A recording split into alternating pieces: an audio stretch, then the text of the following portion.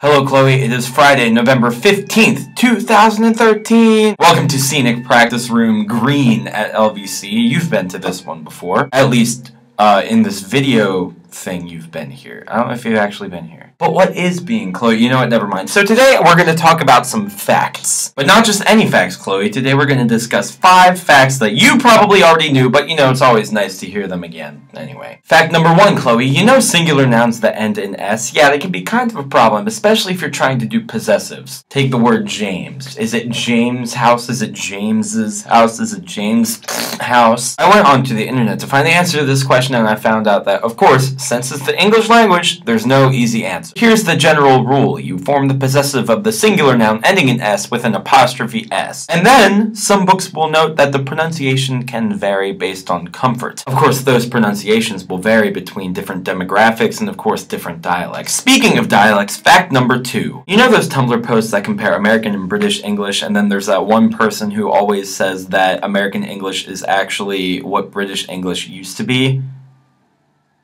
That's not true. Why not? Well, we have to talk about language evolution. English developed from Old English, which developed from kind of the Proto-Germanic and Scottish and the Scandinavian languages. It's just like a big old sack of combos. It's like a trail mix. You shake it up and then you get like too many M&Ms. So British English developed that way, and American English developed from the colonies, went overseas to the America, and then their language kind of evolved with their culture in there. Like British and Americans went like separate directions. So it makes sense that their languages will also go separate directions. We have no reason to believe that American English would sound like Old English. And American English was also influenced by the Native American kind of language, words like moccasin and raccoon and squash, as well as the other colonizing nations that were also colonizing North America at the point, mostly the French and German. So there you go. There's why American English and British English are completely separate. Number 3, does iPod stand for anything? Or does the I in Apple products stand for anything? No. Kind of, but there's really, no, it doesn't, sorry. However, there have been some theories that it does stand for Internet Portable Open Data. And somebody said, and I quote, pod is the Greek word for feet. So why did Apple use that name? Is iPod supposed to be a walking thing or an MP3 player?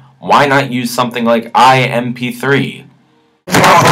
Number 4, breast cancer ribbons. Why are they pink? The color for breast cancer awareness is pink. Why? Simply, pink is taken as feminine in Western society. That's it. There's no other reason. Ha! You thought there was going to be another long drawn-out answer, do you? And finally, in about 155 BC, 3 philosophers from Greece went to an embassy in Rome. Now, Rome and Italy at this time had taken on the appearance of shaving the beard. However, the Greeks, it was still not very widespread in Greek culture. So these philosophers had the beards, and then the Italians associated beards with philosophers. So now we have the concept of the philosopher's beard. I may make another video entirely about beards, because there's a whole bunch of interesting beard facts. But for now, and as always, Chloe, I will see you on Tuesday.